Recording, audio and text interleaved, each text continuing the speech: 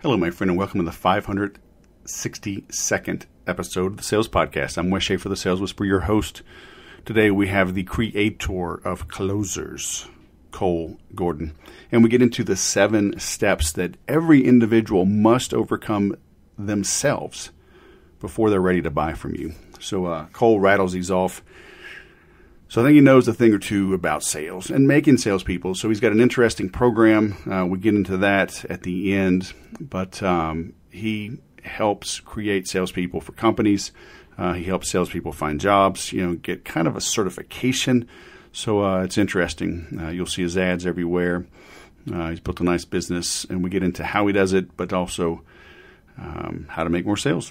So get ready.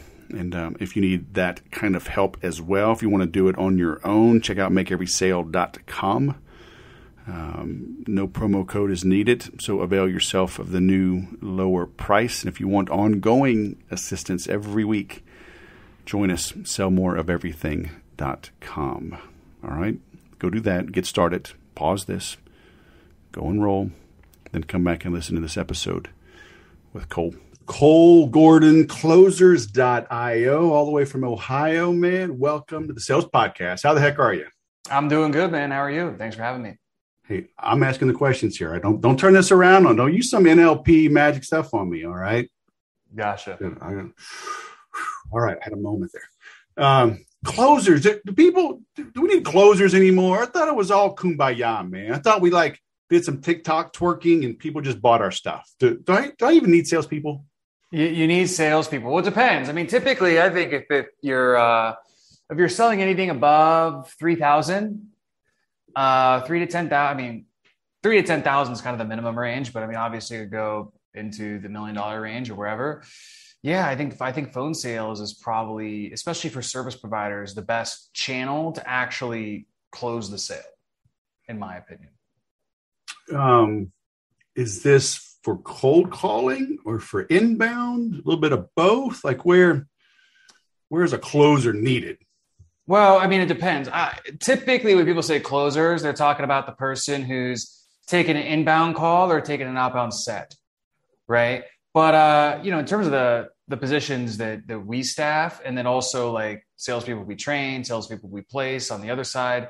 And even if you look at my company, I mean, I have a floor of probably 25-ish salespeople, and we have tons of MDRs, we have some SDRs, and we have, account executives, which is like your closers, so to speak, right? And so your MDRs is leveraging your marketing contacts, so maybe your book buyers or your opt-ins or whatever, calling them who've already heard about you at least a little bit. They're still kind of cold, and setting them on the calendar. But an SDR, in my company at least, is reaching out to you and you have no idea who we are, right? So through an email, through a cold call, that stuff all works. It's harder for sure. It's easier when you have good marketing and good sales working in unison.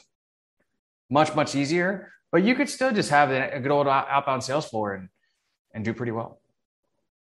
So what are these initials, MDR, SDR, AE? I mean, we're talking about KPIs and ROIs, right? Because if the VP hears that the VC is on QP, never mind, that's an old movie. But, what are these acronyms? Yeah, so SDR is a sales development rep. MDR is a marketing development rep. So long story short, the reason I use those acronyms. The reason I use those is because a marketing development rep is very different in the sense that they're capitalizing on leads generated by marketing. That could be like a web form filled out on your website. That could be a Facebook ad lead form. I mean, that could be any of those things. Whereas an SDR is actually like the typical outbound salesperson that we think of, who's like pounding the pavement, they're cold calling, they're sending emails. Like, it's more business development. So that's why I did differentiate that, because they're different roles. I typically don't have my MDRs do SDR stuff and my SDRs MDR stuff. It's very different type of roles, even different, a little bit different sales cycles, even if it's the same product. And then an AE, in the software world, that's what they refer to the closers, right? The ones who take the calls. Doesn't mean your account executive can't do its own little bit of prospecting. I think they should, especially when they have downtime or calendars are light. But the account executive is like the closer. So Is that word closer? Is it misunderstood? I mean, is this somebody, is the old jerky boy say, you buy this stuff right now, man, I'll rip your face off? Or is it a little more subtle? Yeah. So the way I teach it is the salespeople we've trained, we probably placed at this point, I don't know. I almost want to say like 10,000 salespeople. That sounds like a lot, but a lot of salespeople. The methodology that I teach is that there's basically 7 beliefs that the prospect has to have to buy. And what we want to do is essentially through asking questions, break down the limiting beliefs and rebuild the empowering beliefs, the 7 beliefs they need to have to buy before we even talk about what we have to sell, before we even transition into the close. So instead of like hard closing the prospect, if we do that correctly, the prospect's going to close themselves. And they're going to do it because they view us as a leader and not a salesperson. Now, does that mean that, on the flip side, you kind of swing the pendulum back the other way, you have kind of all these like real softy salespeople nowadays, and they're like really light with their questions, and they're like, well, where do you want to go from here? So I get the trust-based language and I get all that stuff. But the reality is that there's times you have to hold somebody accountable to align their actions with their words. In a very complex B2B sale, okay, you're probably not going to like be doing any sort of higher pressure closes or anything like that.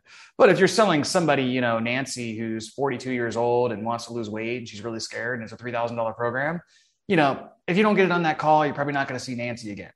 So in that instance, if Nancy tells you on the call the entire time about how important this is to her and how, she's tired of mommy, or her daughter hopping on her lap and saying, mommy, you feel squishy, and tired of, not feeling good or not having energy and not potentially going to be around for the next 10, 20 years because the longevity is not there. She says all those things in the beginning. And then at the end, it's like, well, let me think about it. It's like, well, you just told me for 30 minutes that this is the most important thing to you. And this is what you need to get to where you want to go. And now you're saying, insert whatever they said. So what's really going on? And so, yeah, it's a little bit of both, right? I think the connotation of a closer, when you hear a closer, it's like that guy who gets on the phone. He asks you one question and then it's like, he just closes you or tries to, at least. We want to go really deep with our discovery and really flush out all the things we need to do and do that whole 7 beliefs thing that I teach before we transition into our pitch. But that doesn't mean you don't hold them accountable at the end. Is that some proprietary stuff, or can you share some of these beliefs? I can share whatever you want, man. Okay. Yeah. So there's 7 beliefs the prospect has to have to buy. There's pain, doubt, cost, desire, money, support, trust. All right. So pain is that they have to have a problem or a gap. So there's really 2 types of problems. There's an actual pain and there's an unfulfilled desire. All right. So a pain is like you got back pain, you got to go to the chiropractor. It's like, I got a headache, I'm going to go buy an aspirin. So it's like a real pain we're moving away from. Whereas an unfulfilled desire is something we're moving towards.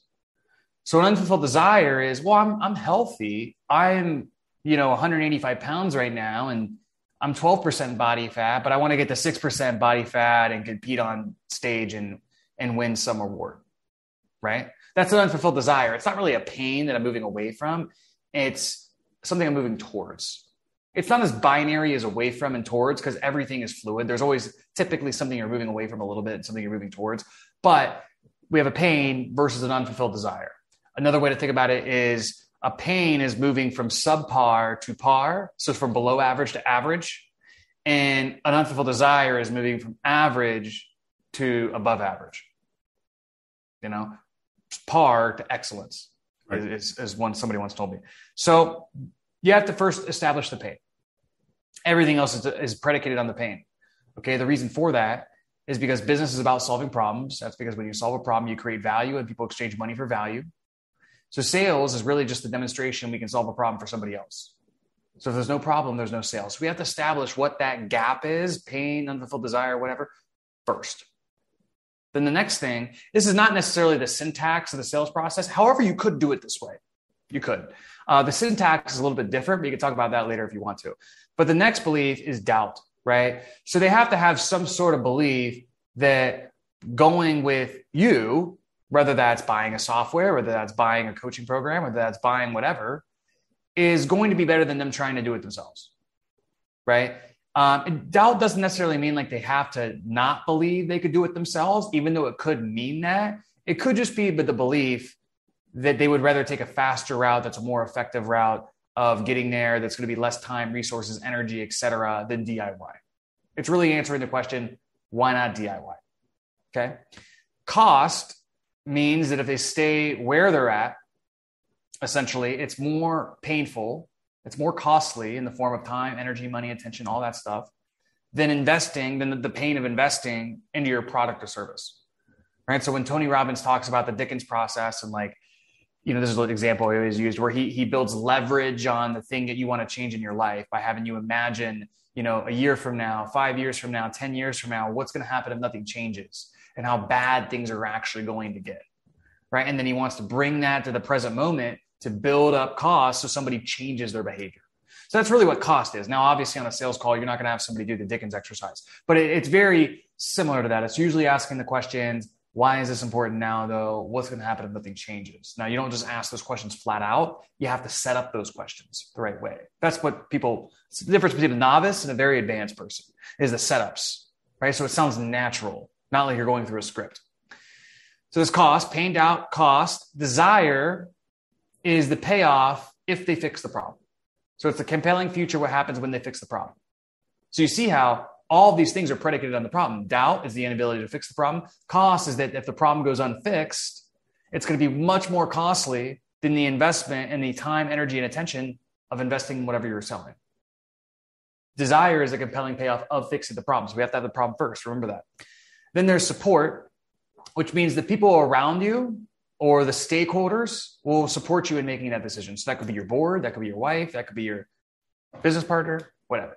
Right? That could be your team. Like I actually didn't make a decision on a product we were going to buy because I brought it to our team and they weren't really bought in. And technically I am the decision maker, but I also know like I'm not going to do it. So I got to kind of give it to an executive and see if they can do it.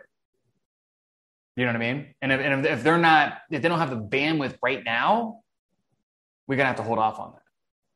So that's the support belief, right? Are the people around me, close to me, going to support me and investing in fixing the pain? Then money is the resources and willingness to fix the pain. So that's two different things. Because number one, they have to physically have the resources. Do they physically have the budget? If you're selling a fitness program that's $5,000, well, if they only have like $3,000 in their Chase account, they have a $500 credit score. Sure, they can get resourceful and, sell their car or something, but I'm going to say they just don't have the resources. Like they physically don't have it. Okay. Willingness means they might have the resources, but they have to be willing. So the way I always explain this is one of my clients a long time ago when I did sales coaching was I still do sales coaching, but we do more sales team building now. But I used to do one-on-one sales coaching. And this guy was a dating coach. And I reviewed a call and he was selling a lawyer who was making $250K a year into getting his dating life right. And the guy had the resources, but when he heard the price, he was like, well, it's just not like worth it. So he had the resources, but he wasn't willing, right? And the lack of willingness ties back to a lack of cost. So it's kind of a symptom of cost, which we covered earlier. Then the final one is trust. And that is trusting you, that is trusting the company. But the most important thing is it's them trusting the methodology. So it's their buy-in that your method to achieving desired state is different, unique, superior, more effective, faster, bigger, better, whatever, than what they've tried in the past, or there are other alternatives out there. So the key to building trust in the method is that your solution has to be the simultaneous explanation of why everything they tried in the past has failed and why this is going to be different. Does that make sense? So essentially a great example of this is if you read a sales letter from a copywriter who's selling you the ketogenic diet. Okay. Well, they don't really come out talking about the ketogenic diet, do they? What they start is here's the one thing that's really kept you fat your entire life. What is it? It's insulin resistance. Here's the problem with insulin resistance. Here's the cost of that. So instead of eating carbs, what we do instead to be able to achieve our weight loss goals is we get into a state of ketosis. And in doing so, we can benefit and ultimately benefit of that benefit. right? So by the nature of me explaining to you what getting into ketosis really is, like insulin resistance versus ketosis, by the nature of me explaining to you how that works, if you've had trouble losing weight, if it's done correctly, you should understand, number one, why you failed in the past, and number two, why this is going to be different.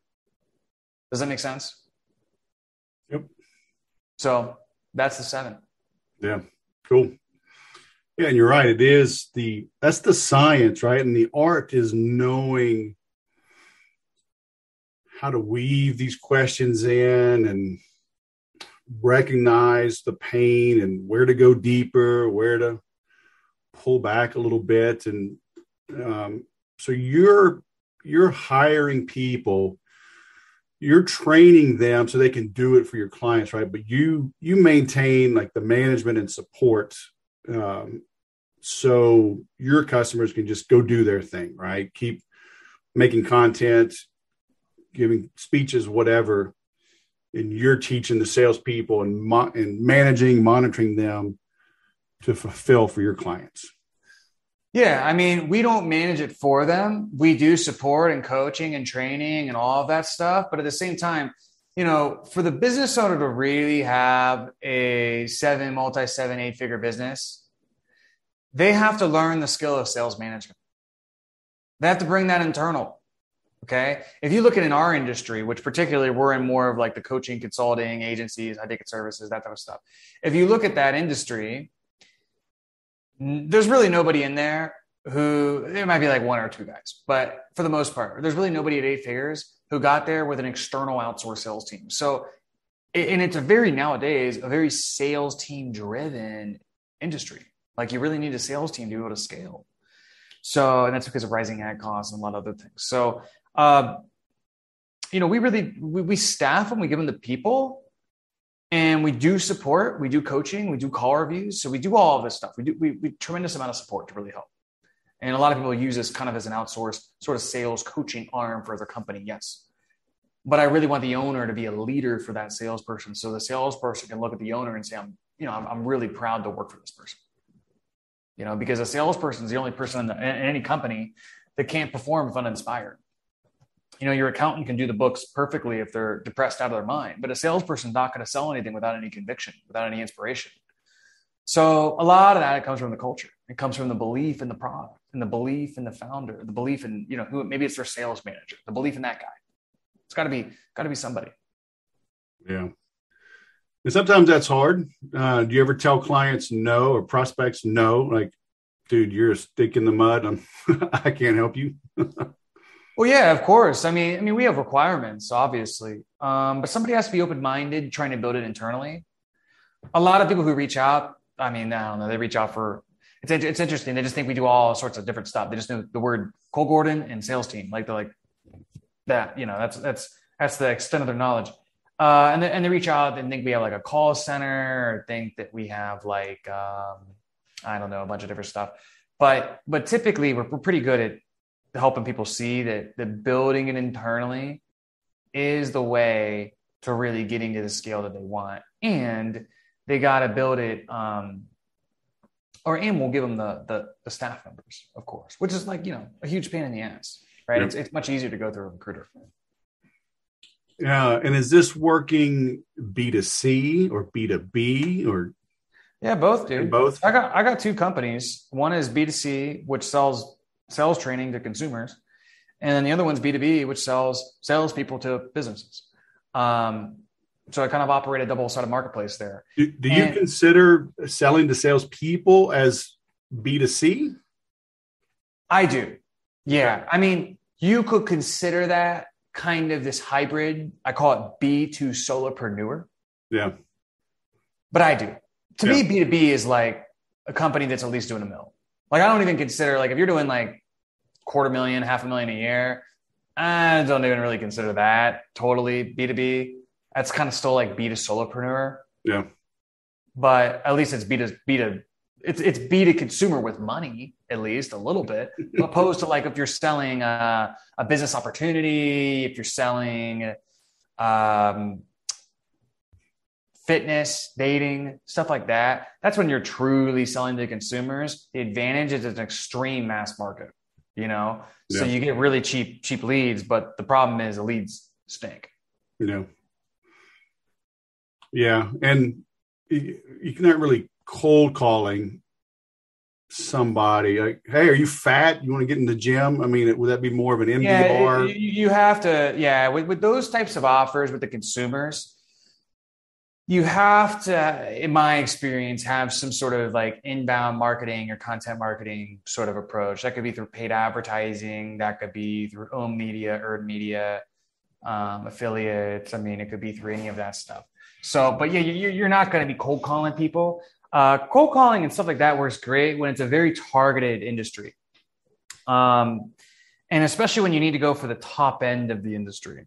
So like for us, like we can target people who are business owners in our industry doing $1 million to $10 million a year, get their name, email, phone number, and we would just reach out to them. It's definitely a slow burn. Like it's easier to do ads, that's for sure.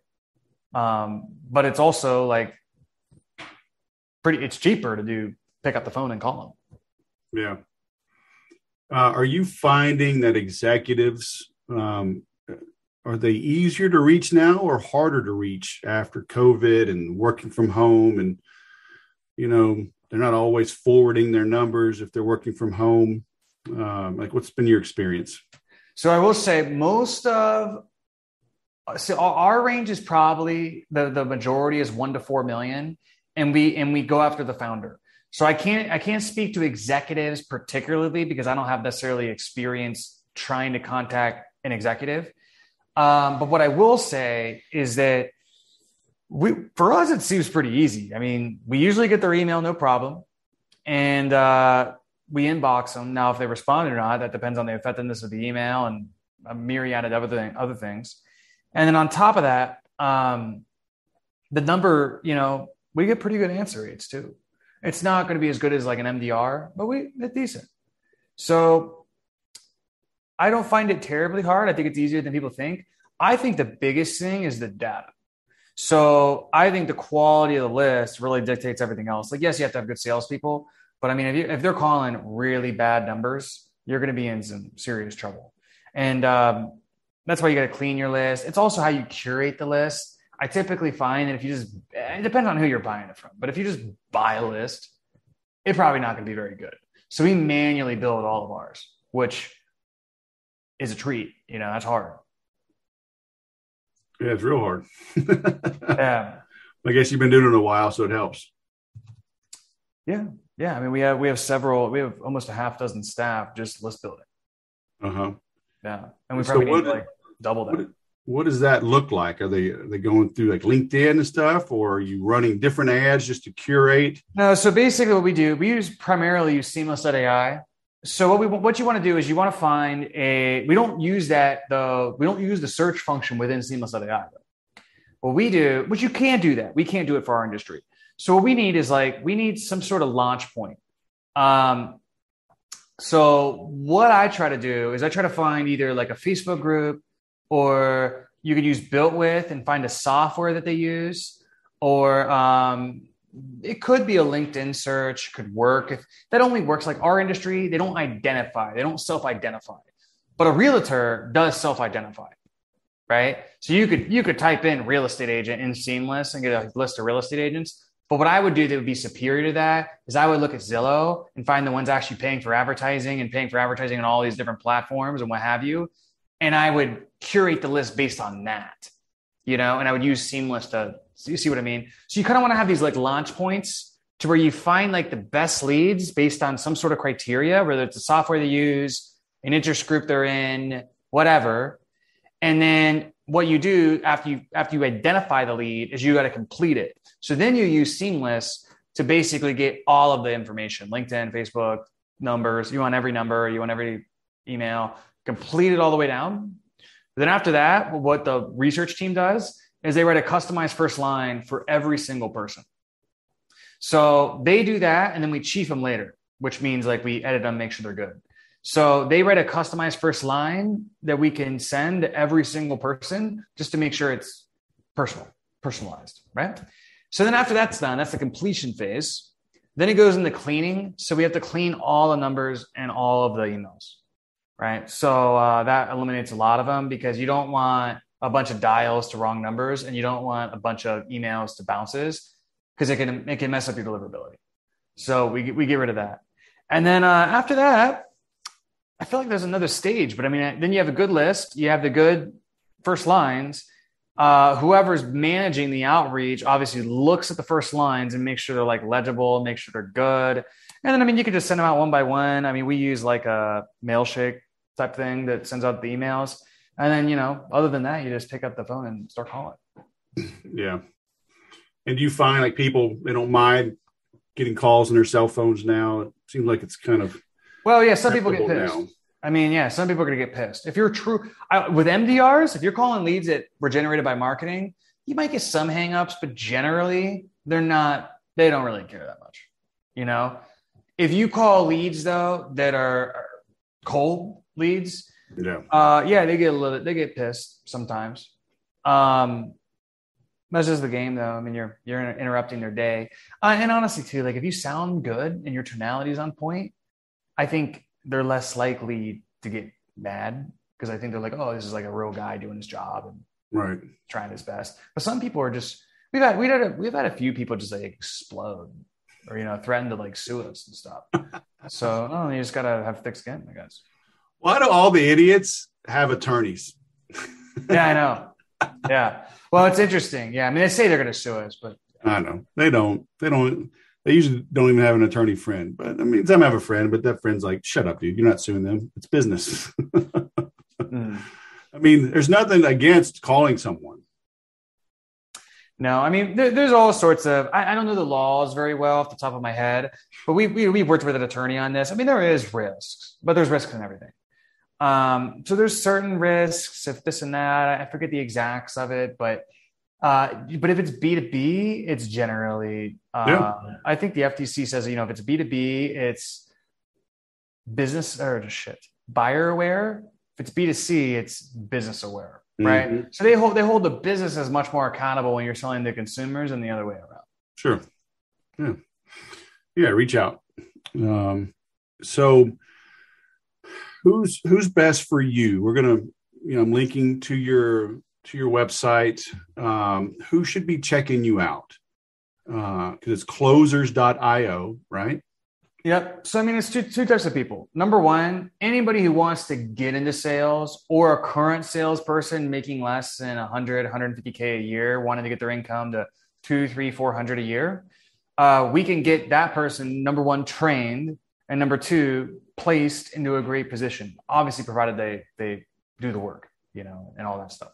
So that's kind of on one side. Anybody who's in sales or anybody who wants to get into sales, right? And either of those people want to level up. The latter side is anybody who really has a service or some sort of coaching or some sort of course or some sort of online delivered service, essentially, that's $3,000 to $10,000, if not more. We do work with some software companies, but the big thing we want to see there is a good product market fit. So, because, you know, with some of the coaching companies and course companies, if the product's not good, I can like help them change it a little bit. And then we can get it to work. Software, a little bit harder to change, right? So we want to see a good product market fit. And obviously it's got to be high ticket. It's got to be at least $3,000 to $10,000. And they have to have some sort of established way to generate leads because either they're going to teach that way to the salesperson or they're going to generate leads for the salesperson. But you can't just have the salesperson, you know, you can't just cut them loose and be like, hey man, just go figure it out. Just go get me business. Like that's your job, dude, as the founder. Like you got to at least set some sort of a baseline of like how we're going to go out and get customers. So to recap, anybody who's in sales or wants to get into sales, number one, feel free to reach out if they want to get placed and get trained. Number two, anybody who needs salespeople, has a product $3,000 to $10,000 a month, if not more, has the lead flow dialed in. Those are bread and butter. Very cool. I like it. All right. Cole Gordon from Ohio, man. Closers.io. Thanks for coming on the show. Thanks, man. Appreciate it. Have a good day. Despite doing 562 of these, plus over 50 on the CRM Sushi podcast, every now and then the audio gets messed up. So apologize for that. Looks like it was using the internal mic. Oh, well, the info was good and Cole did most of the talking. So, if you're looking for, and the phrase is kind of abused nowadays, high ticket sales, but, the concept is if it's more than a cheap little trinket, if it's in the thousands of dollars range, Cole might be able to help you. If you're doing it on your own, if you just want to get better, looking for ongoing training and support, make every sale is a good refresher. It's good for new people. It's a good refresher because, look, at the end of the day, we're humans selling to humans. And so it's easy to get jaded. It's easy to get in a rut, build a habit. And so it's a good program for everyone at every spectrum on the sales experience level. Okay, and it's super affordable.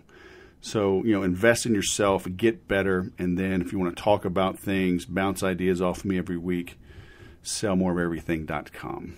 Thanks for listening. I'll go sell something.